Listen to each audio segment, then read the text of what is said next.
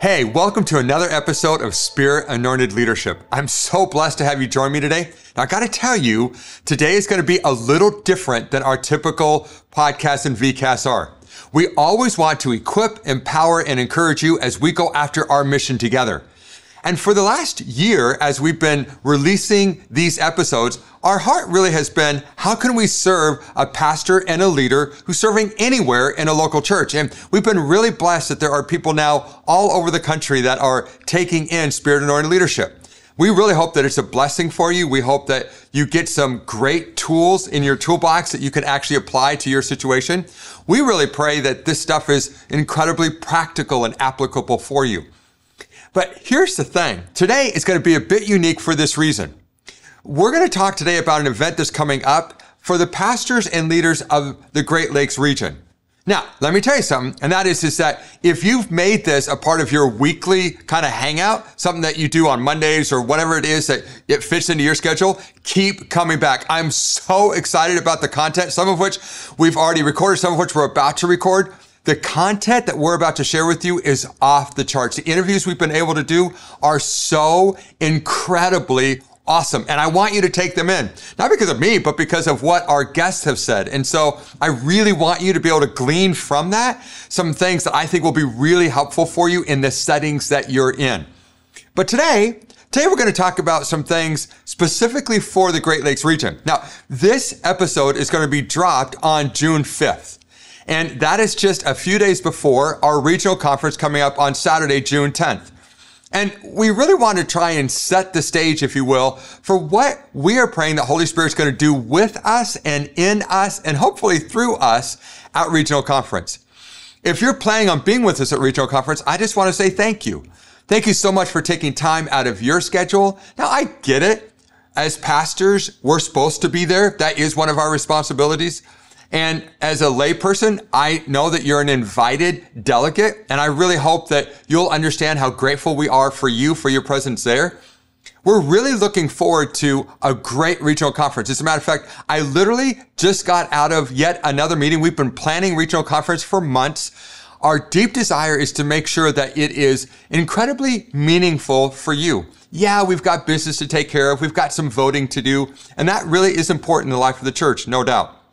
But we're praying, as we always pray, that Holy Spirit will show up in a very real, meaningful, and special way for you.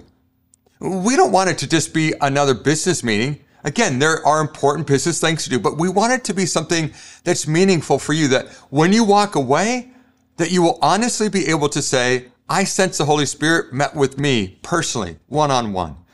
That really is what we want your experience on Saturday to be. So, and our attempt to make that a reality, let me just give you a couple of things that I think will help set our spirits and our hearts towards that.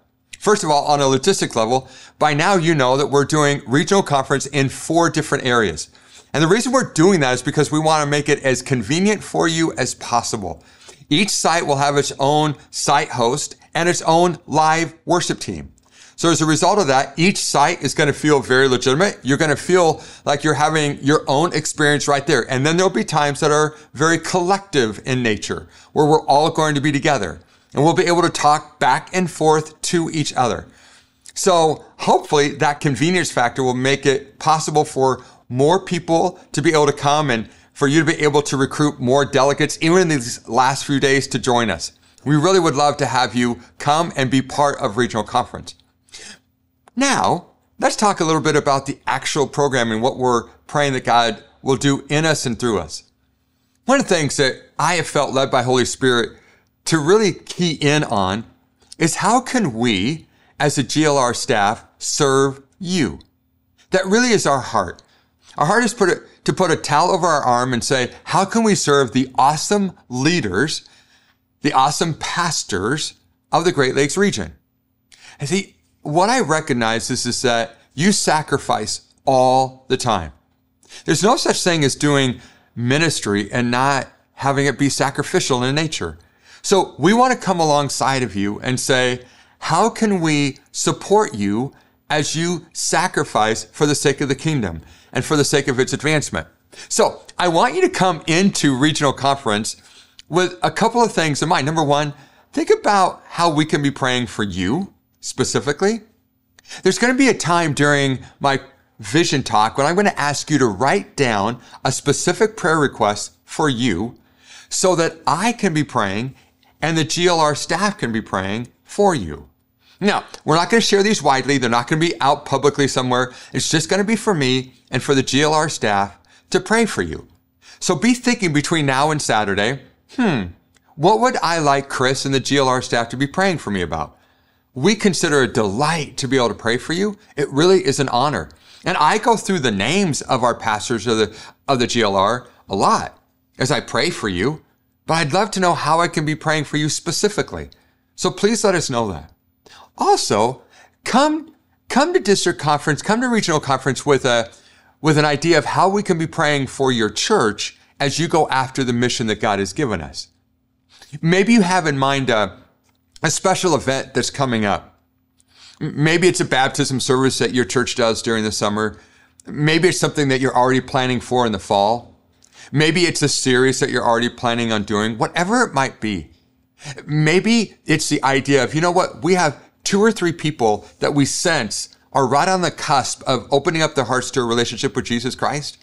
And we would just love it, Chris and GLR staff, if you would join us in praying that they would actually open up their hearts to a relationship with Jesus. It can be a variety of things. Maybe you need to raise some funds for something that you want to do as a church. Really, we're open to whatever the Holy Spirit places on your heart to share with us. We just want you to know that you're being interceded along with a group of people that love you, that are pulling for you, that love to pray for you. It really is an honor and a privilege to be able to do that. So come ready to share. And finally, and when I say finally, trust me, I got a couple more minutes of stuff here. I want you to consider the fact that I know very well that some of you are walking into regional conference and you can't wait to see people and brag on God for all that he's been doing in your midst. Like you've had a great year, or maybe you've had a fantastic spring and God's been doing some awesome things in your heart and in your ministry. And there's some fruit that's coming out of that. And it's not all about being braggadocious. You just want to share what God is doing. So I just want to encourage you, man, if that's you, come and get ready to share with your colleagues what Holy Spirit has been doing in your midst. Don't shy back from that. Let's give God glory for that. Others of you, however, and I've been on this side of the equation plenty of times, when you come into a regional conference as a pastor and you're kind of a little bit bummed. You're just a little bummed at the things that have been going on or not going on in the life of your church. And quite frankly, if it was totally up to you, you would slip in just before regional conference started and slip out just before it's all over, because the idea of connecting with your peers, well, it's not something you're really looking forward to. Well, can I be honest with you as well? Come and allow the Holy Spirit to remind you of his love for you, of his calling on your life. And could you be brave enough and bold enough to ask a colleague to actually pray for you? Say, hey, if I'm really honest, you and I, fellow pastors, we've been friends for a while. What I really need today is just someone to pray for me right here and right now. As I go back to my church, well, things, man, maybe you're frustrated with a relationship with a board member. Maybe you're just frustrated because the numbers, the pre-COVID numbers haven't come back yet.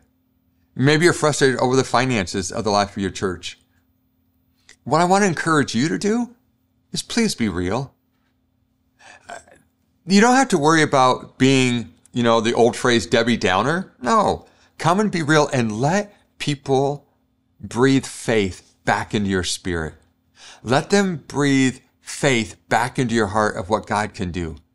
Let's be real with each other. Let's talk about how it really is now. And let's also have an expectant heart that God's still working, that God's still moving, and he wants to move in your setting, in your context. So come ready to be real, celebrating the things that God has done and being ready to be open to the work that he wants to do in your heart and in your life. I can remember several times walking into meetings like regional conference or a different kind of conference with kind of my arms up, if you will, and just saying, I'm here, but I just don't know if I'm ready to take anything in or not.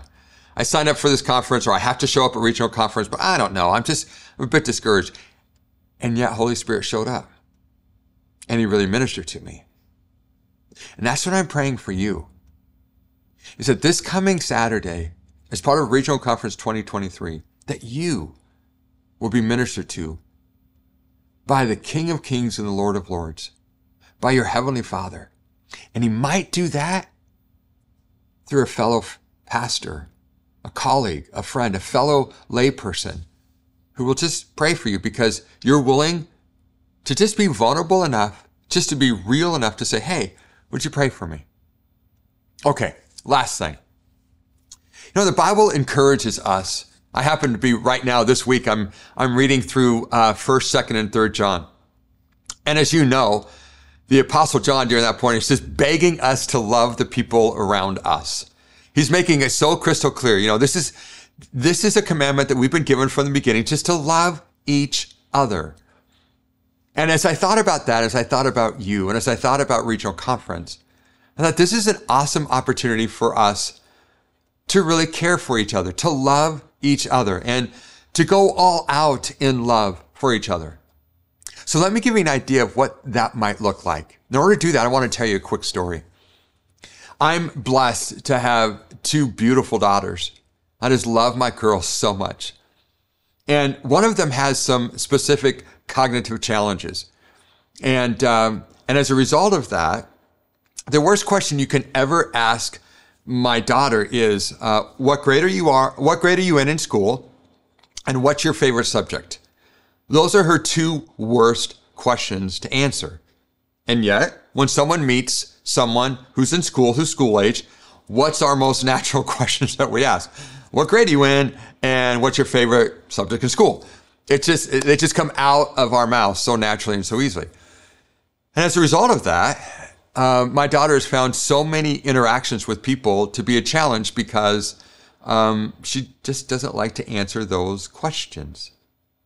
A few years ago, the Great Lakes region was putting on an event where a guy by the name of Bob Goff was speaking. And my wife, Mary, had read my daughters a couple of Bob's books, and so they were actually pretty excited to meet Bob. It was kind of a thing that they were really looking forward to. And so it was just before Bob was going to speak at 41 Hours, and Bob was back in the green room. He and I had already connected a couple times, and but I said to my daughter, hey, do you want to meet Bob? And she said, yeah, I want to meet him. And I said, okay, let's go meet him. So I brought her into the green room where Bob was. I said, hey, Bob, I'd like to introduce you to my daughter. And interestingly enough, we were coming in from like behind, and Bob was sitting here just kind of going over his notes before he spoke. And he turned around and he looked right at my daughter, and he called her by name. And he said, what do you love? And that one question, what do you love? He didn't ask her what her favorite subject was, didn't ask her what grade she was in school. He asked her, what do you love? And I have to tell you, my daughter immediately beamed, and she beamed for the next 6 months. Oh, the smile on her face.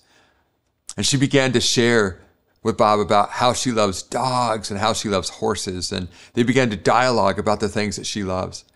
And my daughter, in that moment, became fully alive. So, can I ask you to do something fun this coming Saturday? As you run into people, as you have interactions with people, can you look them in the eye, maybe at some point, and just look them in the eye and say, hey, what do you love? Not what is the size of your church, not how many people came to Christ in the last however long. All those things are worthwhile. And if they share those things, celebrate with them. Absolutely celebrate. The Bible says to rejoice with those who rejoice. So let's rejoice. If someone's had a fantastic year, let's rejoice with them. Absolutely. We want to do that. But if you ask someone, what do you love? And you capture from them the things that come out of their spirit and their soul, chances are you'll minister to them in a powerful way. God's given us an incredibly important mission. There's nothing more important in our world right now that God cares about more than he cares about bringing people into a relationship with him that are not in a relationship with him. That's what motivates the Holy Spirit to empower us to exalt the name of Jesus so that our relationship with the Heavenly Father can be restored. Nothing is more important than going after the 22 million. And we want to do that together. We want to be locked arms going after that together. And we want to do it as people who love each other, who believe in each other, and who share their prayer requests with each other.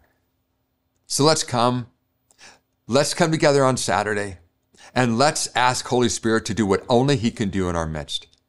I can't wait to see you. Thanks so much again in advance for the sacrifice of your time. Join us on Saturday. I'm confident God's going to show up, and I'm praying that we'll never be the same after that day. I look forward to seeing you on Saturday. Thanks so much.